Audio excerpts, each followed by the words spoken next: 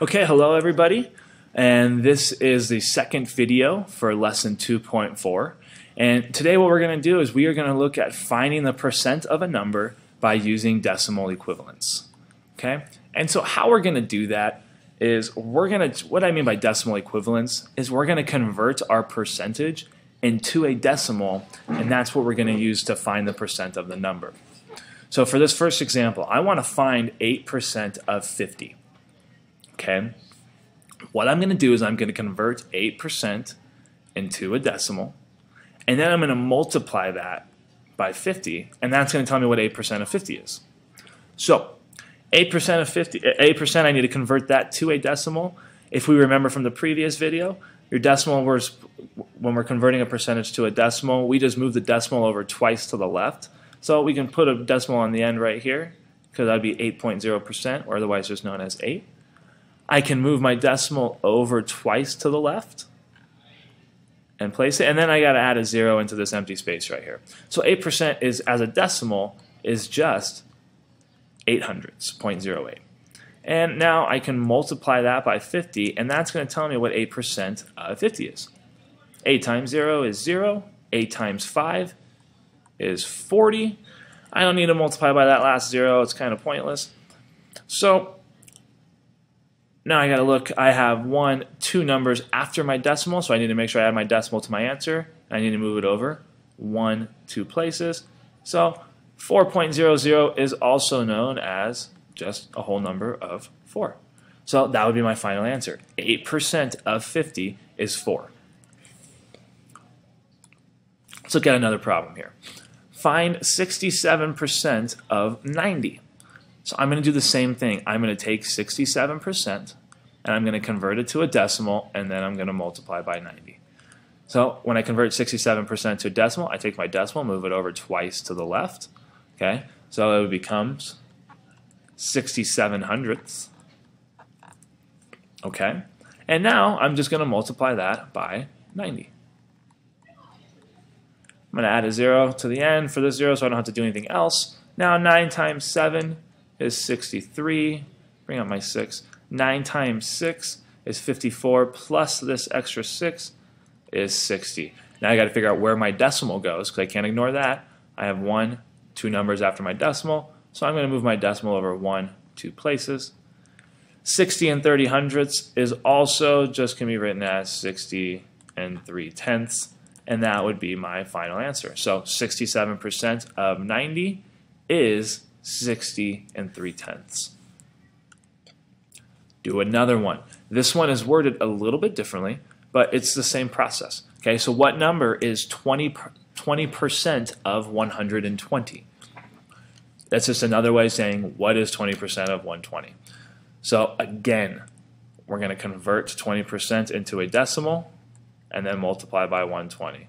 So 20%, move it over twice to the left, becomes 0.20, which is 20 hundredths, or I could also make that into just 2/10. There's no reason to have that extra 0 on the end. So now I need to do 120 times 2/10. Okay, 2 times 0 is 0. 2 times 2 is 4, and 2 times 1 is 2. Whoops, simple mistake there. Okay. Got to figure out how many numbers I have after the decimal, which is just 1 number after my decimal. I don't have a decimal up top, so I can move my decimal over 1 place to get 24 as a whole number. So 20% of 120 would just be the whole number 24. One more problem. Now in this example, this is a word problem. Okay, and this is where we're going to use this tool a lot.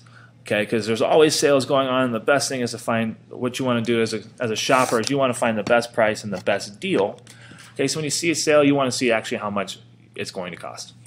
So here's the example. Tilly's, that's a nice store that has pretty awesome clothes, and maybe most of you guys have been there before. So Tilly's is offering a 25% discount on all t-shirts. What is the sale price of a t-shirt that originally cost $19.99? So first thing we know is that this t-shirt, if it was not on sale, this t-shirt cost $19.99. But we have a 25% discount. What that means is we can subtract whatever 25% of $19.99 is, okay? And that's going to give us our sale price. So the original cost was $19.99. I'm going to subtract whatever 25% of $19.99 is, because that's going to be my discount. And that's going to give me the new price, the sale price, what I'm actually going to pay for it. So let's go ahead and work that out. Okay, so the first thing I need to do is I need to figure out what 25% of $19.99 is. And so to do that, convert 25% into a decimal, move it over twice. So that's just going to be 25 hundredths. So now I can do $19.99 times 25 hundredths. And let's work it out. Switch the color here. 5 times 9 is 45. 5 times 9 again is 45 plus 4. So that's 49. This is the same problem. 5 times 9 plus 4 again is 49.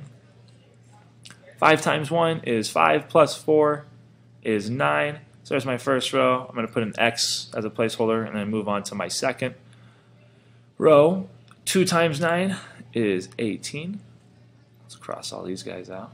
Bring out my 1. 2 times 9 again is 18 plus 1 is 19. Again, I have the same exact problem. 2 times 9 plus 1 is 19 plus 1. And then 2 times 1 is 2 plus 1 is 3.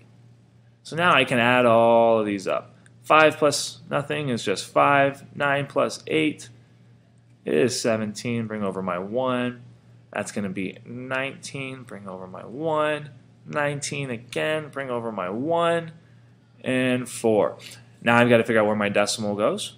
I have 1, 2 numbers after the decimal. 3, 4 numbers after the decimal. So I'm going to move it over. 1, 2, 3, 4. So the discount is going to be 4.9975. So what I need to do now is I can subtract this from my original price to figure out what the sale price is. Okay, and I'm going to need a little, actually I think I have enough room over here. So if I have $19.99, I'm going to subtract 25% of $19.99, which we just figured out was right here. Make sure when we subtract, we line up those decimals so that all of our values are lined up correctly. And now, because I have nothing subtracting from these guys, I need to add some zeros as placeholders. And now we can do our subtraction. And what we want to be cautious of when we do our subtraction is we need to make sure we borrow when necessary. Because I cannot subtract 5 from 0. I cannot subtract 7 from 0. And I can't even borrow from 0. So I need to borrow from here. That becomes 10. I got to borrow from there just so I can get all the way to here. So a lot of borrowing going on. 10 minus 5. It's 5. 9 minus 7 is 2. 8 minus 9, oh, can't do it. Got to borrow. Becomes 18. 18 minus 9 is 9. 8 minus 9, oh, can't do it. Again, we have to borrow. We are going to get 9. Bring down my decimal. 8 times 4 is 4. I'm sorry, 8 minus 4 is 4. And then 1 minus nothing is 1.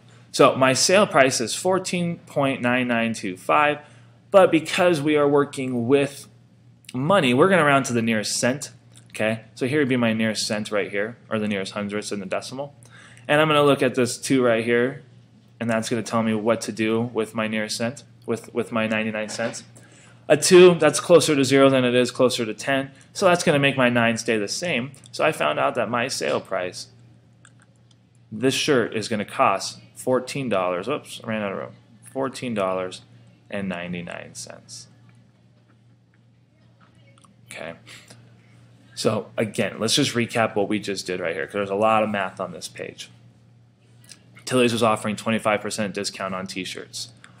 The t-shirt that you wanted cost $19.99. Because it has a sale of 25% off, we subtracted 25% of $19.99, which we found out to be $4.99 roughly, or almost actually about $5.